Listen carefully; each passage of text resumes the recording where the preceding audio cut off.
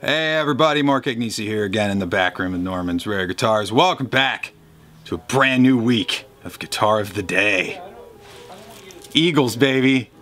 Eagles, man, didn't see it coming. It was a fantastic game. For non-Patriots fans. Probably sucked for them. I thought it was a great game. Really good. Man, that last drive. It's a nail biter. Toe clencher, nail biter. Yeah, I don't know. Whatever. okay. They won. So that's over. Football's over for everybody else who doesn't give a shit about football. Hey, football's over now. You don't got to worry about that anymore. Let's see. It's Tele Tuesday. Very excited for what I have to show you this week. Saturday, right at the end of the day, right before we called it quits for the week, Norm walked in with like 12 stupid guitars.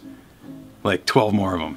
A lot of which we sold to one collector friend of ours who just has too much stuff, ready to get rid of some stuff. You're gonna like this.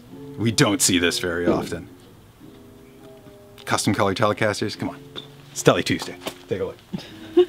This is from 1966. This is an original Fender Telecaster in factory custom color, 3-color Sunburst finish with the original Burwin Sunglasses hard shell molded case. Ooh. Wow. Yeah. Now some of you are staring at your screen right now going, Mark, you said custom color. Sunburst. It's not freaking custom color. Yeah, if this was a Strat or a Jag or a Jazzmaster or a P-Bass or a Jazz Bass or a Bass 6 or any of that other stuff. But no, man. Factory standard color on a Telecaster is blonde. Always has been, always will be. This is a custom color Telecaster right here. Somebody called, had their dealer order them one special. 3-color Sunburst finish. Clown bursty too, man. Just black to red right to the yellow. Wow. So yeah, this is pretty mage. Let me set it down for 1 second. I'll show you just how mage it is. Again, it's one of those guitars in the book. Now, if I really give a shit, I'd have this pre-marked, but I just thought of it. Luckily, it was still back here. And through the magic of television and 3 more pages, there it is! Right there. 1966. Sunburst Telecaster. Now you're going, well, there's a Sunburst Tele right there, and there's like a bunch of other Sunbursts. Yeah! You see them with binding. We did one recently. Just a couple weeks ago, we did that 62 Telecaster Custom. Now the standard color on that guitar was Sunburst, but you'll always see it with the binding. This is unbound, just the regular Telecaster in 3-color. Now we're talking custom color. If this looks familiar to any of you Kinks fans out there, Ray Davies had one of these.